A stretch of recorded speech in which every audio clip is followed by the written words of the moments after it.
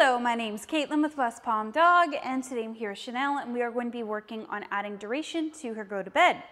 So I got some food here, and today's goal is that I want Chanel to stay on the bed for at least 10 seconds with a limit of 2 treats. So I'm going to toss the food just to reset her. Chanel, go to bed. Gonna wait for her. Yes. Stay. Now I'm going to start counting. 1, 2, 3, 4, 5. Yes. Stay. 6, 7, 8, 9, 10. Yes. Tap on the head to release. Okay, we're going to do that again. Chanel, go to bed. Hey, Now right here you see she's trying to walk away from me. This is something called blowing off. I want to make sure that Chanel is doing the command that I'm asking her to do. So I'm actually going to take the leash. Hey, come in. I'm going to walk her back onto the bed. Come in.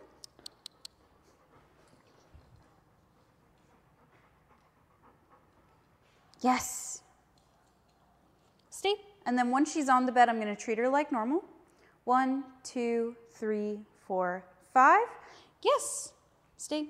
6, 7, 8, 9, 10. Yes. Okay.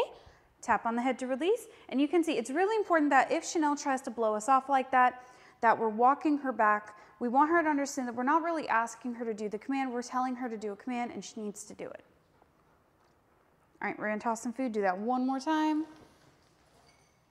Chanel, go to bed.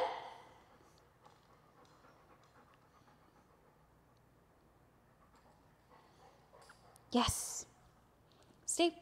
1, 2, 3, 4, 5. Yes. Stay.